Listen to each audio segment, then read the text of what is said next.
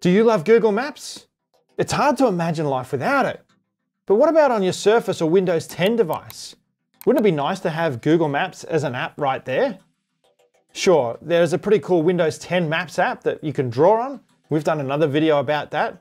The maps are really good there and you can actually download them for offline use, but it's still not Google Maps. In this video, I'll show you how to install the Google Maps app on your Surface or Windows 10 device.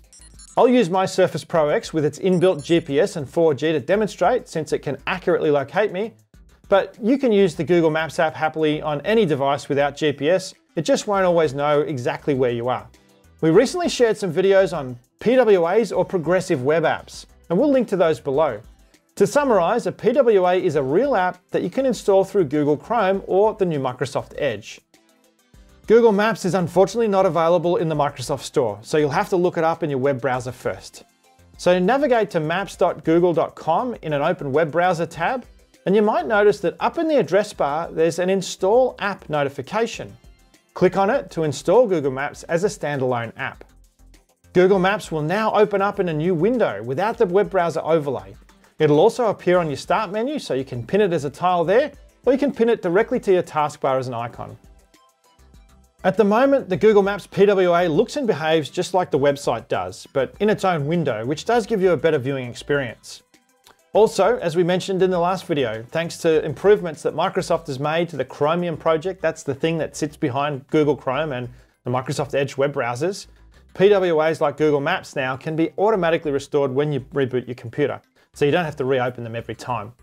Unfortunately, the Google Maps PWA touch experience hasn't been perfect for me. Hopefully Google do find the time to improve the touch experience like they have recently with YouTube. You can zoom and pan quite well with touch.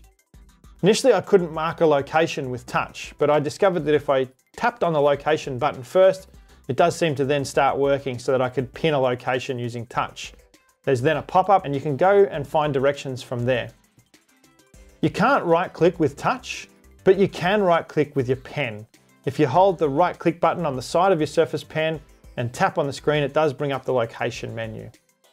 You can access and navigate Street View quite successfully with touch. So most things work pretty well with touch, and everything works as expected with mouse and keyboard.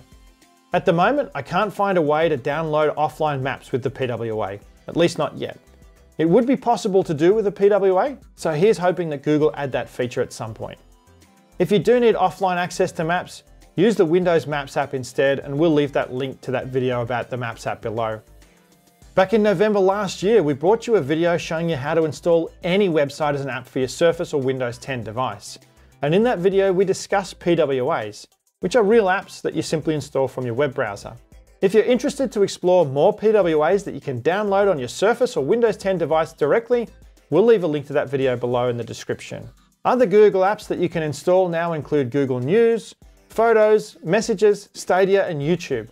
Check them out and let us know what PWAs you're using in the comments below. And if you want to learn more about how to make the most of your Surface or Windows 10 device, then hit subscribe and tap that bell. We'll bring you a new tip like this one next week.